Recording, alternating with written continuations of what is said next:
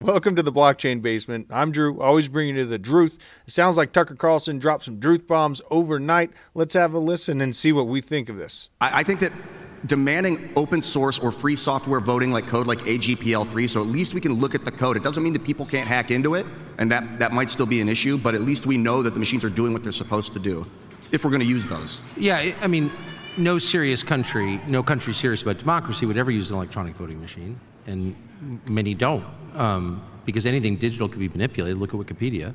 Look at the internet, where entire portions of history are now gone.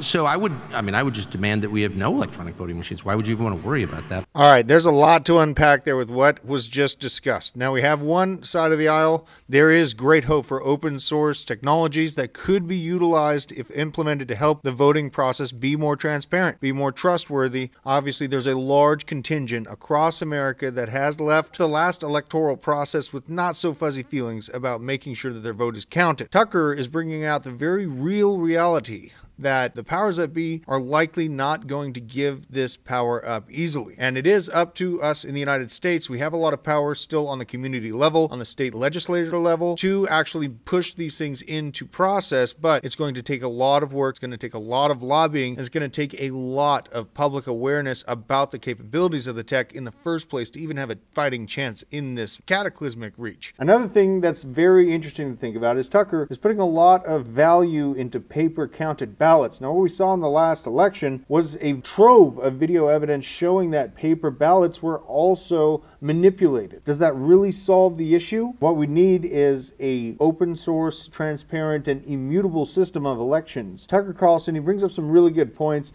Brings up the fact that there was a large amount of digital book burning during the last 3 years with the likes of Robert Malone. There is the strong potential that will continue in the future, as we've seen with Wikipedia and the likes thereof. Let me know in the comments what you think. Should the U.S. move to a blockchain-based voting system, or would paper ballots be the solution for what we've seen over the past election cycle? And also, don't forget to smash the like if you love your freedom and spread the message. We cover a lot of macroeconomics and crypto-related news day to day. Make sure you're catching all the alpha as it's coming out, and we'll see you soon.